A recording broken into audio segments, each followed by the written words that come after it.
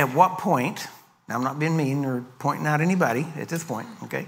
But at what point are you going to decide that the Word of God is true for you? See, you have to make that decision. No one can make that for you.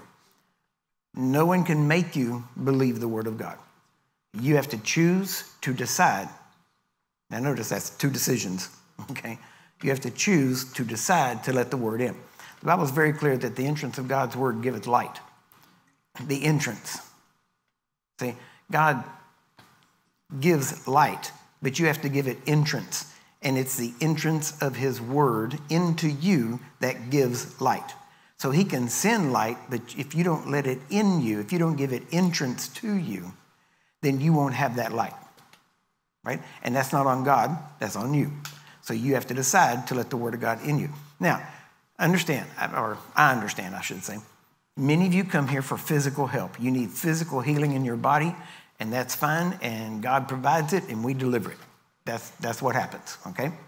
Now, but you understand that the physical healing that you need will be delivered to you through spiritual means. You got that? We're not going to give you a natural means. We're not going to give you a man-made means. Put it that way.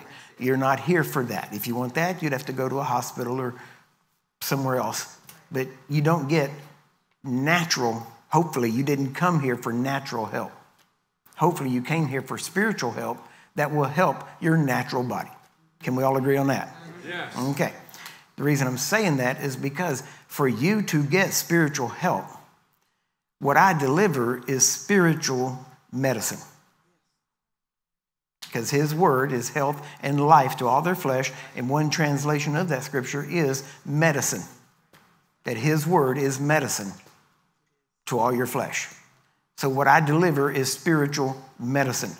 But just like with physical medicine, if you won't take it, if you don't allow it to enter into you, then I am limited to what I can do. I can get you free. I can get that sickness off you. I can get that devil out of you. Whatever it is the problem is, we can do that, but you won't stay free.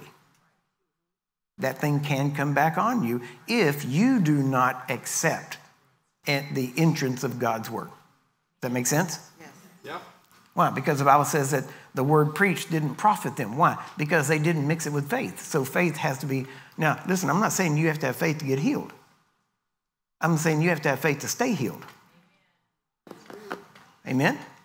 And what I'm giving you is I can get you free, and the spiritual medicine that we're delivering to you can develop faith in you in the sense that the Word can be preached to you and the Word can be delivered to you, but at some point you have to choose to believe it and obey it, and believing and obeying is faith.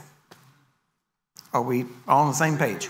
Okay? Yes. Trying to take this very systematically, you might say. Now,